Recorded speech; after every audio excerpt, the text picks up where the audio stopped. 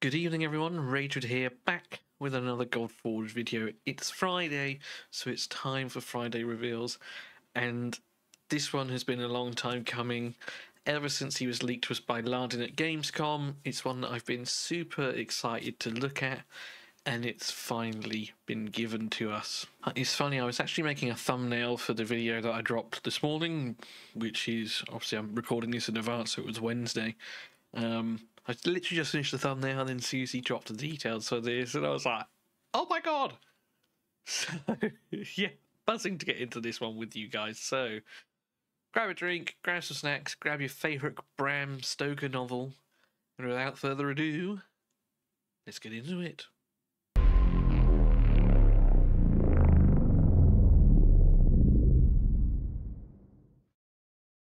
So, if it wasn't already apparent from the thumbnail or anything I've said previously, we are of course looking at Dracula today. Now, Dracula is a fictional character invented by, I think he was Irish novelist Bram Stoker, who was sort of based on the 15th century governor in Romania, Vlad the Impaler. Now, whether we're going to have Vlad the Impaler as well at some point, no one knows. I imagine not. But yes, so like all these other character designs, we're going to look at the mood boards, we're going to look at the 2D concepting all the way up to the 3D. So, here we go. So, looking at the mood boards, as I say, they are a few details that we can notice here. So, he is going to be a brawler. We can see that up here. Legendary character as well. I actually had him as an epic on my website, so I'm going to bump him up there.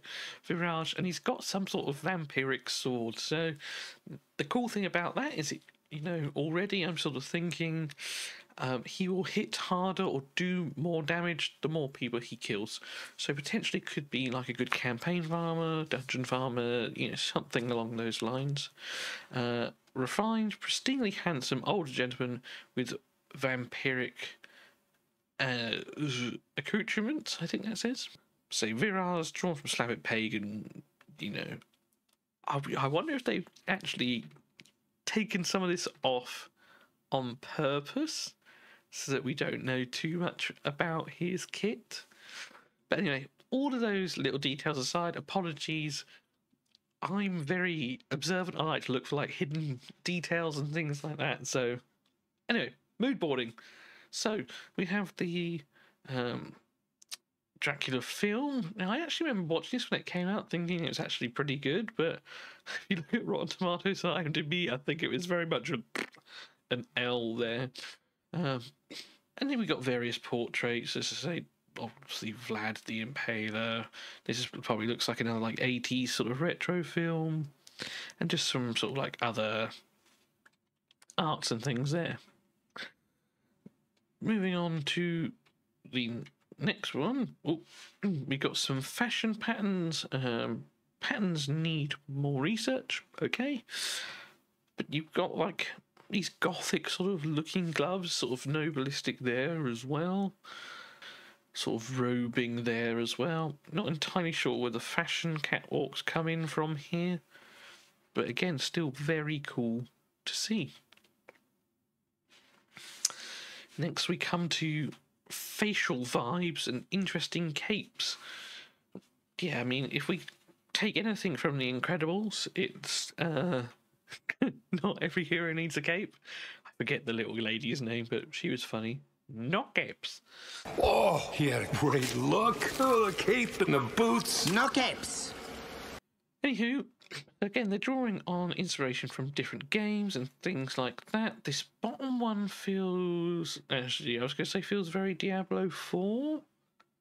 That might be Lost Souls 2 or something. I can't quite make that out down there. But yeah, standard sort of vampire tropes.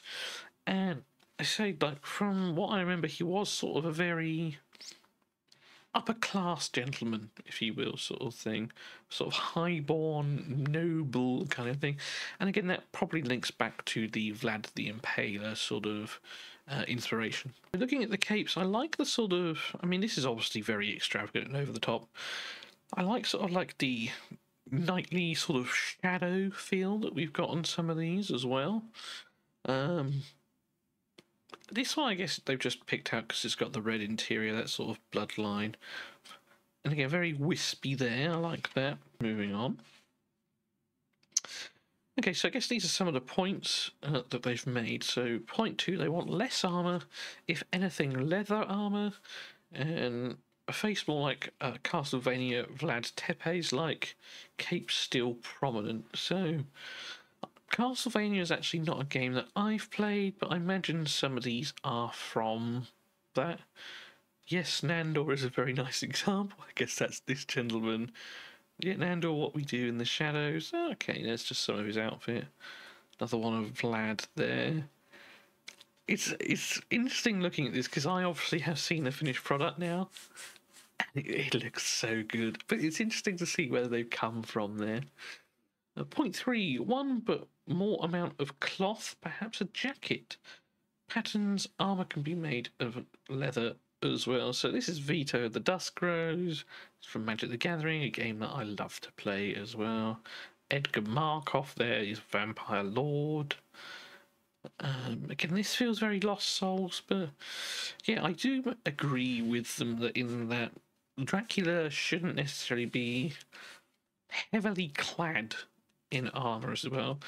If you think of, at least in games I've played and things I've experienced, vampires are very quick, agile characters. You know, they're not necessarily going to be like these two gentlemen here, heavily clad in armour, because it will slow them down.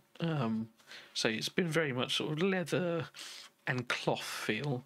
Doesn't mean to say you can't have vampire knights, but in my experience, I like where they're going with that sort of thing. So taking a look at the next slide, noble vampire type of characters, references for colours and layering. Fluted, full armour, spiky emphasis on K, fancy shapes, asymmetric. We have a lot of armour characters on Avalon, but the shapes here are interesting. Metal could be switched for leather at some point. So this guy's from the Warhammer Vampire Lords. I've played Warhammer as well. That looks like Sauron. Not sure where some of these other guys are from. Diablo, obviously, 4 there. Like, this cape is wicked as well. Same sort of vibe. But yeah, very much, if I was to do it, I'd very much go with sort of like this kind of feel. But I'd very much go for sort of like a leathery kind of feel. Albeit all these vampire lords are, again, heavily clad. Now, I think this next one might be the 2D concept, I think. Yes. How good does that look? That looks... All of them looked wicked. Now, when I first saw this, okay, for me, I liked 2 and 3. Okay, those are the ones that sort of stood out to me the most. Wasn't a fan of sort of the, like, Batwings are cool, obviously vampire bats, that kind of thing, but I didn't like them down here. Okay, and I didn't like this one mainly because obviously you associate vampires with blood, but there's like too much crimson for me. Like, it all sort of blurs and blends in together. There wasn't enough separation. Whereas the two, you've got the distinct separation in colours between the blue and the reds, for example, and in this case you've got like your silver armour and things from there. I love the collar. I love both of them. I actually preferred, say, sort of this collar just here. I wasn't necessarily a fan of these massive spiky shoulder pads. I do think he should have had some similar ones just here. And yeah, you've got like sort of the highball noble sort of leather armor feel there, and this is like a stereotypical vampire lord. So these all looked very cool. And then we came to the weapons, okay? So, and when they mentioned the vampiric sword that we looked at the very top in that first one, let's say, you got the impression it was going to charge up the more killing it does, okay? And this basically sort of confirms that to us, at least in my opinion. Now, we do have these two swords. As long as they're not a great sword, that kind of like big sort of two-handed zwei handler, anything like that, they need to be like a more like a finesse weapon, like a rapier, that kind of thing. Again, my personal opinion, but that's how I feel he should be. So this looks more like a two-handed sort of wielded sword, whereas this one here feels more like a one-handed sort of rapier. So this looks cool. A looks cool, don't get me wrong, but you know, in my eyes, I would have lent with B. So I would have taken sort of combinations of 2 and 3 and gone with sword B. So next we come to the points that, or the feedback that Fateless gave the 2D artists. And it was interesting to say that they also highlighted 2 and 3. Again, those were the things that I liked the most as well. Now, so I did jump ahead and look at the final concept earlier today, just out of excitement before I went to work, but I didn't get a chance to read these. So they said, in general, we find him too stocky and laterally orientated in his silhouette. His underlying rig is still the super buff muscle guy, rather. We need more varieties. This might be a good opportunity to do it. I suppose this links back to Simon's Tuesday video in a way, where they sort of took a step back, put some things on hold to change some of the models for the rigging to give more variety in the game, so not everyone was the same. Gino Luke Coling, hello to you there, sir or madam. Here's a newly proportioned gentleman. We think we need a tall, more slender rig for characters. Yeah, and I would agree with that. Not every man is built the same. Not everyone's got abs like Simon. Obviously, Simon is built like Hercules. Me, I'm built more like Dionysus. And then you've got some people who are slender. So it's nice to have that sort of replicated in the game. Of course, their tallness can be determined by scaling the character, so a taller, more slender look should be added for a variety of characters, wizards and such. Otherwise, moving on to the points. Number 1, we like the hairstyle from 2, in this case, the left one. Yeah, okay, like that. But the face and grey hair of 3. Dracula needs a little bit of sensuality, yet very sort of charming sort of individual needs to be. So we can lower his neckline with a deep V of some sort. It would add to his sleekness. So, yeah, like what they've done here. So, similar to what they did with Thor, actually, sort of opening up that middle area there. So you can see the sort of the neck and things like that. I suppose that's kind of appropriate for vampires. And yeah, so they're putting this hairstyle over the top of this one here, but keeping the grey. He is obviously an ancient sort of figure. Now, point number 2 was continuing a more vertically oriented Dracula. We think we can keep the style of the shoulder pads, but make them sleeker and more conforming to his shoulders, cascading down the sides.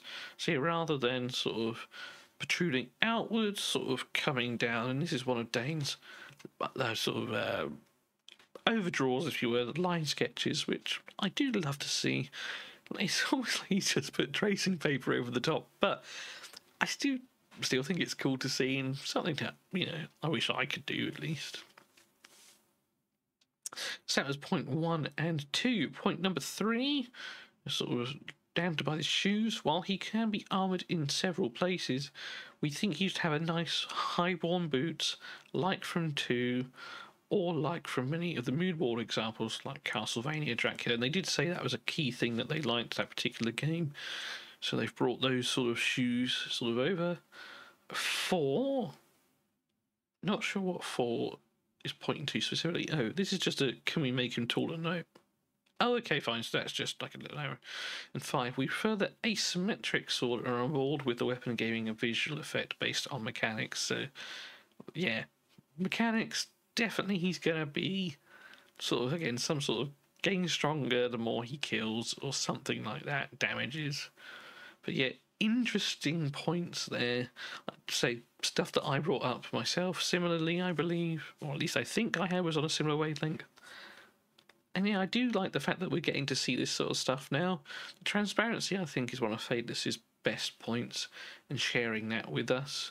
But yeah, looking very good. So now the big reveal. After all of that, we came to this. He's just perfect in my mind. I love everything about this. I love the cape, the sort of crimson feel. Again, the collar, the hairstyle I liked. I think it was spot on, and he just looks amazing. Now, whether the eyes are glowing all the time, we don't know. It could be like Thor, where it only happens sort of when he's powered up or he's done an ability. Love the stash and the little goatee just there. I have a small one myself, but that's because I can't grow hair anywhere else. But enough about my hair follicles. Yeah, I love everything about this guy. I've not seen him in game like hell, but I imagine he's going to be one of my favourite characters aesthetically as well. The gloves, again, looks like perhaps they power up with him. The mean-looking claws. And again, you've just got the waviness sort of interior of the cape there. He looks so good. Love the pauldrons that say more slender, slimline. And yeah, I think they've taken a little bit of the armour off the sides as well. So if we compare like this one, because this is sort of the body. You know, maybe they've just toned it down a little bit, but it could again just be as simple as the fact the boots are more sort of noble, sort of highball sort of boots. But yeah, just it's so good. I love it. It looks so good. So if we move on to the next slide, this is where we start to see him in game. Okay, and yeah, there's not too many more adjectives I can use. Really sensational, fantastic, you know. It all looks great, and I love these sort of blockouts and things like that. And again, just like even down to the facial features, you know, I'd kill for a moustache like that. I've got like handlebars myself, but very poignant, stands out, and obviously a key feature as well as Vlad had it himself, I believe. When it comes to the high poly of the tunic and in the shoulder arms, it's again just very vibrant, I suppose, which is always going to be when it's a sort of like a crimson red vampire feel. Going to battle. This is day 11 at this point. This is day 3. This is, you know, day 11. Then we come to sort of the gauntlets. Again, this is just showing sort of some of the patterns that they saw, that they wanted to put on there. Again, just tying in with sort of the Romanian, I suppose, sort of feel. And again, like everyone else, armoured, ready to make a big punch. Day 40, this is him coming along. Now, I imagine sort of we'll have some sort of VFX on the inside of the cape here. And I think that'll look really cool, sort of like that sort of shimmer going up the cape there and slowly petering out. But yeah, it looks, yeah, fantastic. It's so good. And then for day 15, all coming together right there. You know, and I've said it time and again, it's important to have the back looking right, considering that is the angle we're going to see most of the time. And Moss does like a little bland at the back here. I think once it gets into game, and this is all waving around, you got these transcending up here. I think it's going to look smart. It's funny, really, because, you know, this for you is really only going to be for us in the index or the sort of team selector, that kind of thing. A lot of the time you're just going to be seeing this, but yeah, love that sort of chess piece. And then, as you saw in the thumbnail, here he is, just, you know, you're just in awe, really, aren't you? And then I believe the last one that we have is the final texture. So this is Vlad right here, done, dusted. He's in the game, and we knew that obviously from Tuesday's video that he had been completely finished, even though he was spoiled to us, as a 2-3 months ago now. I like that you see sort of like the leather at this point. At least it feels very leathery at the top there. You sort of, you see the fabric, that sort of thing there.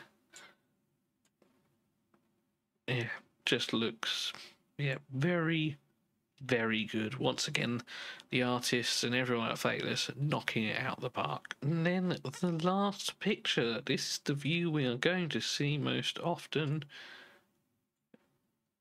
And yeah, that blood-stained cape, those powered-up gauntlets. Dracula is ready to stomp onto our screens and crush our enemies with his sword and other abilities. Now, we know that he's a brawler, so he might not just do more damage when he kills stuff, he might gain HP as well, gain stronger. And likewise, perhaps we have the negative effect that, if he doesn't kill people, he gets weaker. Sort of that sort of stereotypical bloodlust that the vampires have that you see in all the games and movies, that kind of thing. The longer they go without it, the weaker they've become. We future Ragewood here. As I was editing the video and we got to the part where I was talking about bloodlust and how vampires get weaker, it led me back to this particular Fateless video where they're talking about game ideas. Now, also, linking to that bloodlust, again, in games and films, if vampires go too long, it becomes insatiable, where they start looking at friends as potential sources of blood. And it led me back to this. Let's just take a look. Enemies attack their own team. Interesting. Have champions abilities in the game to force an enemy to attack their own team through mind control, glamour, confusion with a percentage chance. Berserker, percentage chance to attack allies and raise attack, but percentage chance to attack you as well. That's very cool, actually. Can add higher crit as attacking own team surprises them. Lots of ways to make this interesting. This is literally my first read of the list that Gramps has done. So some of these I don't really want to talk about. So I think there's a reason Simon didn't want to talk about it, and we all know that is because they'd already had something like that in the game. Maybe it's Dracula. Maybe that insatiable bloodlust. If you don't kill anything, or you don't do anything for too long, you don't do damage, there's a percentage chance you hit your friends. We figured it out, guys. Let's go, team. Anyway, back to Past Me. We don't know if there's a day or a night mode yet, or night fights. But if there is, maybe he gets weaker during the day. There's so many avenues they can go down with this character. But I would be surprised that you say if we don't see some sort of getting stronger when he kills stuff, and even lifesteal or drain effect. You'd like to think that if he doesn't place it himself, he'll gain some sort of benefit when there is one on whomever that he is targeting. And there we go, guys. That is it for today. That is our little dive into the Count himself in the game of Godforge. So thank you for taking the time to watch this. Take care. Look after yourselves. Work hard. But as always, play harder. And I'll see you in another one soon. Cheers.